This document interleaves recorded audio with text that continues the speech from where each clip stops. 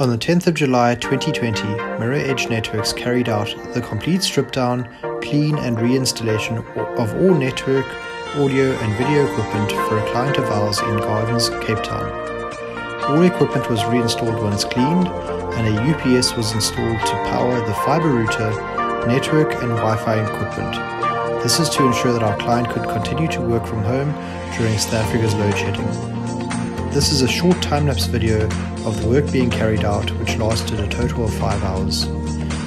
The time carrying out this work included various configurations changes to the house AV equipment, ensuring that the network and Wi-Fi equipment could remain operational in the event of a power loss.